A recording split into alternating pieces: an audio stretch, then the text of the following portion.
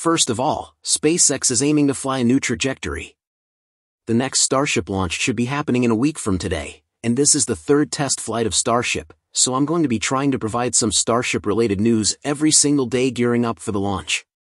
The first two tests called for Starship to complete nearly one orbit before re-entering and splashing down near Hawaii about 90 minutes after liftoff from the company's Starbase complex in South Texas. Now the gigantic vehicle is targeted for a splashdown in the Indian Ocean nearly 65 minutes after liftoff. The Texas Parks and Wildlife Commission voted unanimously in favor of a resolution to authorize a land swap with SpaceX. This is something that's been in the works for a while, but now, the Texas Parks and Wildlife Commission will acquire 477 acres near the Laguna Arascosa National Wildlife Refuge Bahia Grande unit. This is in exchange for approximately 43 acres from Boca Chica State Park. The tracks in green showed the land that the Texas Parks and Wildlife Commission would provide to SpaceX in the proposed land swap. The land in orange is Boca Chica State Park. So notice where the land in green is located close to. That 43 acres that SpaceX will receive will allow them further expansion of Starbase, which we know that they've been working hard on day and night. We had the bomb dropped on us yesterday that sorry to those who live in Hawaii, but SpaceX is now aiming for Starship to land in the Indian Ocean. No longer off the coast of Hawaii, which has been the planned trajectory for quite some time now. Jonathan McDowell shared the estimated Starship IFT-3 planned trajectory, and you can see it here in these images. And many asked T.O. Jonathan, why did they make the change from Hawaii to the Indian Ocean? Jonathan McDowell says they are testing firing the Raptor for a second burn, possibly a deorbit burn, but of course as usual he says they haven't provided any real details of the trajectory such as perigee-apogee before and after the burn, which he finds annoying. And someone speculated that this leaves a lot of room if the engines fail to fire for the quasi-deorbit burn, so they thought that maybe Starship would land in the Pacific, but Jonathan says he still thinks it's going to land in the Indian Ocean, not the Pacific. The deorbit burn is likely small, and the length of the NOTAM or notice to mariners area corresponds to the range of complete burn to no burn. This new flight path enables us to attempt new techniques like in space engine burns while maximizing public safety, the company stated. Will we witness a breathtaking orbital ascent, the graceful touchdown of 2 stages, or perhaps something entirely unexpected? While these moments are undoubtedly significant, the voyage holds a myriad of other noteworthy events. Yesterday, SpaceX unveiled the launch schedule, Central Standard Time. According to the Anticipation, esteemed space reporter Christian Davenport confirmed on X that the FAA is on the brink of approving the license modification necessary for SpaceX's third Starship launch attempt. This milestone is made possible by SpaceX's meticulous preparations, culminating in the successful completion of the wet res rehearsal test. Looking ahead to the upcoming flight, SpaceX has recently updated the official timeline on their website. Assuming no last-minute changes, the entire process is projected to span approximately 4 hours, commencing at 7 a.m. and concluding by 11 the same morning. While the actual duration may vary, this timeframe provides ample flexibility for SpaceX and other systems involved. During this period, a multitude of processes will unfold, categorized into 2 distinct phases, pre-flight and in-flight. Let's start by examining the pre-flight procedures. Approximately 1 hour and 15 minutes prior to liftoff, SpaceX's flight director will confirm the commencement of propellant loading. This critical step is estimated to last between 20 to 30 minutes.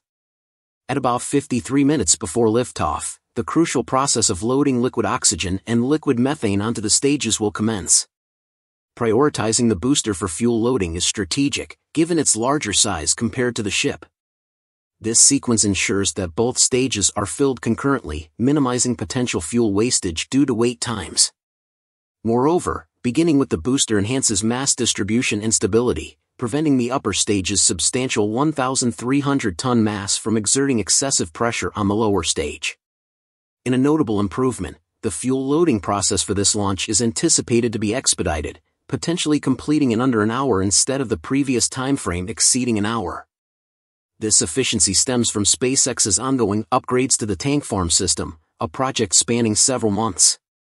This enhancement was demonstrated during the recent wet dress rehearsal test, where SpaceX efficiently loaded over 10 million pounds of fuel within 45 minutes, a remarkable improvement from the previous 90-minute duration.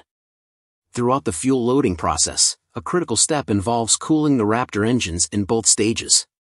This precautionary measure serves to minimize temperature differentials between the engines and the fuel, mitigating the risk of sudden cold fuel, which could potentially damage sensitive engine components such as injectors and manifolds. Between 3 minutes and 30 seconds and 2 minutes and 50 seconds before liftoff, fuel loading on both the booster and ship will reach completion. Within the final 30 seconds, the SpaceX flight director will conduct a final verification before launch. Upon readiness, the flame deflector will be activated just 10 seconds prior to liftoff. Then at approximately 3 seconds before launch, the engines will ignite, marking the exhilarating moment we've all been anticipating. Liftoff. Similar to Flight 2, the transition from engine activation to departure from the launch pad will be brief, lasting only about 3 to 5 seconds. This swift process minimizes the impact of thrust on the launch pad, despite SpaceX's enhancements to the launch pad infrastructure. At liftoff, all 33 engines will spring to life simultaneously. Following the lessons learned from the IFT-1 flight, which encountered some engine issues, the subsequent IFT-2 showcased the impressive coordination of all 33 engines, working harmoniously after liftoff, generating unparalleled thrust. Therefore, in the third flight, we anticipate a repetition of this remarkable moment. Prior to engine ignition, the water deluge system will activate, spraying approximately 350,000 gallons of water to mitigate the intense heat and pressure produced by the 33 engines. SpaceX's confirmation of the system's effectiveness in the second flight ensures its utilization in Flight 3 as well. After departing from the launch pad, Starship and Super Heavy will embark on a southeastern trajectory towards the Gulf of Mexico. Around T+52 seconds, both stages will encounter the max-Q moment, where vehicles experience the highest mechanical stress. In Starship's successful navigation through max-Q in previous flights, we remain optimistic about its performance during this phase. Following max-Q, the pivotal stage separation will occur. Initiated around T+2 minutes 42 seconds, the booster engines will gradually be cut off, a process known as booster MECO, or main engine cut-off. The outer and middle engines will deactivate, leaving only 3 inner gimbal engines to sustain thrust for the booster. 2 seconds later, Starship's engines will activate, facilitating separation from the booster. During this transition, the hot staging mechanism introduced in Flight 2 will continue to play a crucial role, dissipating heat and pressure to safeguard both the ship and booster. SpaceX's thorough validation of this system post-wet dress rehearsal ensures its reliability for Flight 3. After parting ways, the two stages embark on their separate trajectories. Following separation, the booster undergoes engine relight at around T+2 minutes 55 seconds. This crucial step known as engine relight aims to rectify the failure experienced during Starship Flight 2, where booster engines either failed to activate or were prematurely shut down. Among the speculated causes, fuel sloshing during separation is believed to be primary.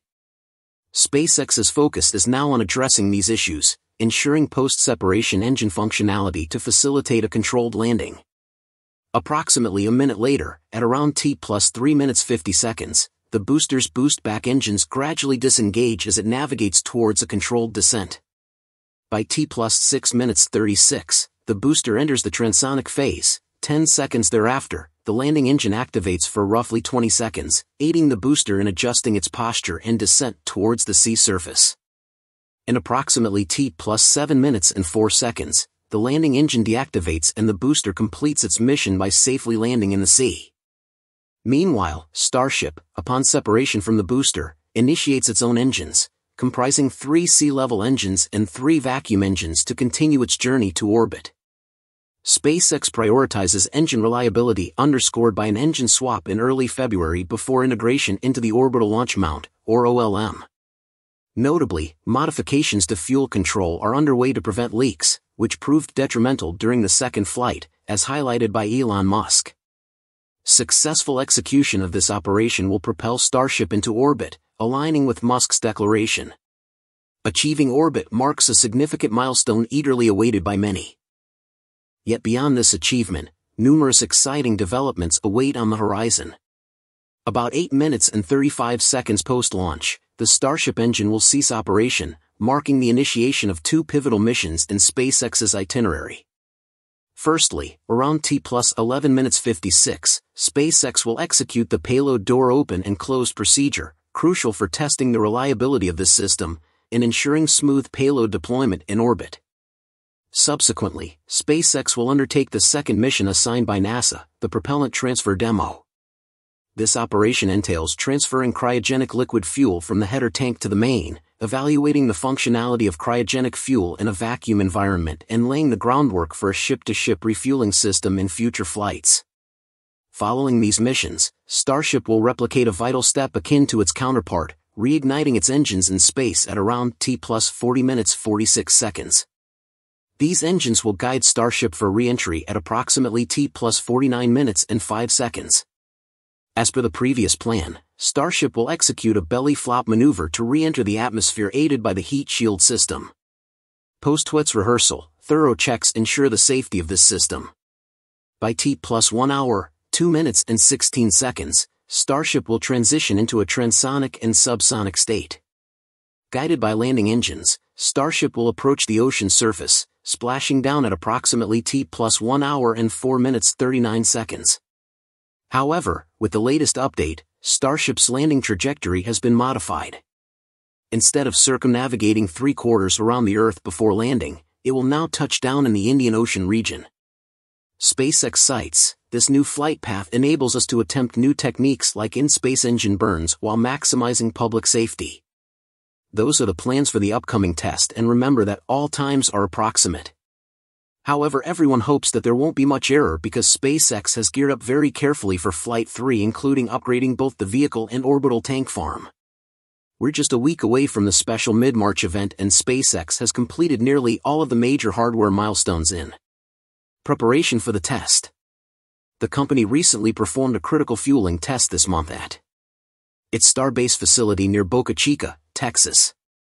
During the test, over 10 million pounds of liquid methane and liquid oxygen were pumped into the rocket. Starship Flight 3 preparing for launch. SpaceX CEO Elon Musk wrote in a post on X accompanying photos of the fueling test. Nevertheless, SpaceX still has one more hurdle to overcome, which is the FAA's launch license. The tweet on March 6 also noted that pending regulatory approval. Recently, the administrator for commercial space transportation at the FAA, Kelvin Coleman, said the agency was in the process of trying to facilitate the Starship launch licensing process. From a regulatory standpoint, the timeline for the second week of March sounds about right. He shared this is again confirmed by Christian Davenport, space reporter at the Washington Post. The FAA is very close to approving the license modification for the third SpaceX Starship launch attempt, I'm told. It can be said that SpaceX Starship is on the threshold of a new level where it is able to demonstrate the capability needed for launching satellites and going to the moon. After this test flight, SpaceX will further promote upgrading this vehicle and further shorten the distance between flights to complete 9 flights by 2024 as planned. Exciting developments lie ahead on the next flight. With numerous upgrades and preparations underway, we anticipate the successful execution of the aforementioned processes, marking a significant milestone for the Starship system and heralding a new era of development for SpaceX and Starship. This achievement will serve as the cornerstone for humanity's endeavors in launching people and cargo into orbit with a reusable system, paving the way for lunar exploration, Martian colonization, and beyond. And that's about it for today's episode. Thank you so much for tuning in, and that's all for today's update. If you enjoyed watching and found it useful, please make sure to subscribe to my channel and hit the like button. And if you want to support our channel and if you want to be up to date, you can become an exclusive member, so click on our perks through the link in the description below. Thanks to watching and see you next time.